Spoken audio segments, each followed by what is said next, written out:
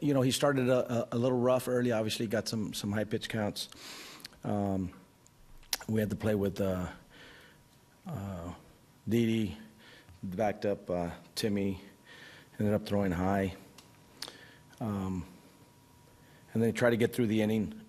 Obviously, we gave up 3 runs in that particular inning, but at first, we were starting to get worried a little bit more about his pitch count because it started getting up there again. And then he kind of settled down. He got some first pitch outs and was able to get through 5 innings of work. I thought at times he threw a very good slider. I still think his fastball command wasn't what we wanted. First pitch strikes wasn't exactly where we wanted it to be, but having him back in the rotation and getting him back out there on the big league field and coming out of there, again, feeling good, feeling healthy. I'm sure it'll continue to get better as he continues to get out there as we move forward. What about the life on his arm? He looked like the ball. You kind of forget how much life Yes, he does. You're right. He has a lot of life. You could see Narvi going over to try to catch some balls that were having some tremendous run. And that's Rhodey. I mean, that's Lowe's. He's got some tremendous life. It's just trying to harness it to the best that he can and being able to execute it where he wants to be able to get as many strikes as possible. That first time out, do you expect a little bit of a command issue just because adrenaline, being in Major League Park?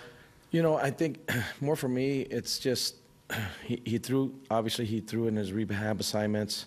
Right now, even today, was really similar probably to what I was reading in the reports, to be honest. But our hope was that he would be efficient enough to be able to get through 5 innings, which he did. Again, it started a little rough in the beginning and then kind of started settling down. I think that as he continues to pitch here, it's going to continue to get better. Obviously, toward and I just think about a little bit toward last year where he was starting to really, you know, kind of get a feel for everything he was doing. I think that'll come back at some point. But we're just glad that he was able to get through 5 and pitch. What happened with Wendell Stitt there when he went out to the mound? Didn't look like much went down. There's really not a whole lot to say, to be honest. I didn't think there wasn't a whole lot said. Just, you know, I'm sure I'm going to deal with it here in the next 24 hours or 48 hours, but there wasn't much said. You think they're taking advantage of you? No, it's not that. I just think, you know, obviously they felt I said something that was worthy of being ejected. Honestly, I didn't think so.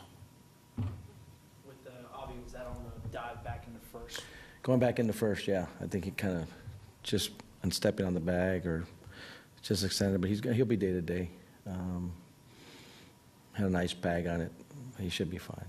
You know, we'll know more tomorrow.